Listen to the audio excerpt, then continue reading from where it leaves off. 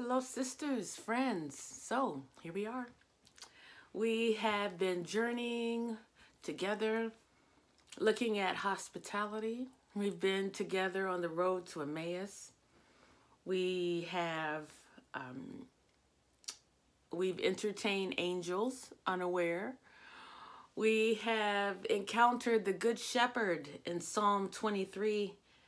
We have been to the cross, where we have witnessed Jesus reaching out to a death row inmate saying, "Today you will be with me in paradise."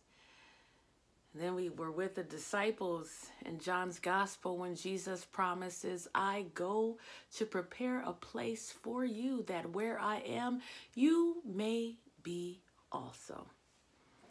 Now we close with the words from 1 Peter. Above all, maintain constant love for one another. Be hospitable to one another without complaining. Listen, hospitality isn't just hard work, it is also heart work. Fortunately, hospitality, like anything else, gets easier with practice. I'm sure you've heard the phrase, "give until it hurts." You know, my Pastor Helen King Hollingsworth, she used to tell me, "Give until it doesn't."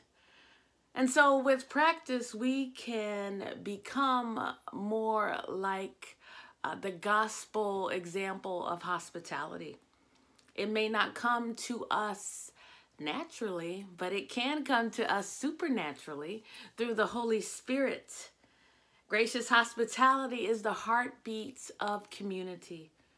Gracious hospitality is an act of worship that glorifies God. In fact, here's a helpful way to think about hospitality. True hospitality does not come from me, but rather through me. Hospitality is a gift of the Holy Spirit. We are merely the conduit for this gift that keeps on giving. Come on here. Blessed to be an instrument of God's bottomless hospitality. Indeed, my sisters, my friends, there is plenty good room in my Father's house. I invite you to pray with me. The Lord be with you and also with you. Let us pray. Loving God, thank you for being patient with us as we live into our baptismal calling to work for justice and peace. Continue to teach us what it means to be good stewards of your spacious grace. Strengthen us to practice bottomless hospitality to all of your good creation.